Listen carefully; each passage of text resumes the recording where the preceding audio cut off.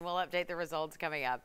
Well, we are just 5 days away from Christmas, if you can believe it. And this week, volunteers are putting together gifts of food and toys and books so some can have a Merry Christmas. WBIR 10 News anchor Heather Wallaga is live as the Empty Stocking Fund works to help families in need. Good morning. Russell and Abby, good morning to you. You know, right now there are 3,000 boxes waiting to be filled, and later today, hundreds of volunteers will show up right here to the Jacob Building to help just do that. All the food is waiting, and we have Tess Woodall here with the New Sentinel Empty Stocking Fund with us this morning. Good to see you.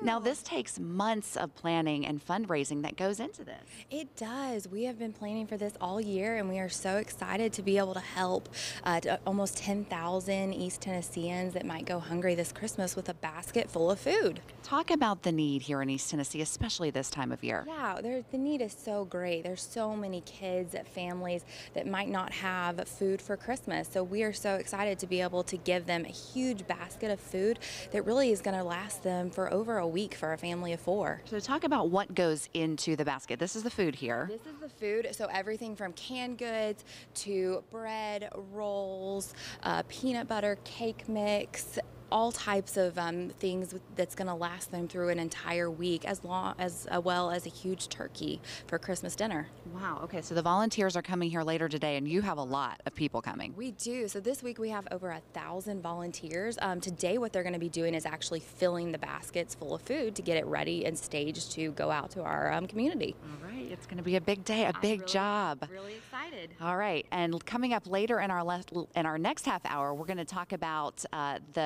just the history behind this, because this has been around for a really long time, and we're going to tell you how you can still help. There is still time.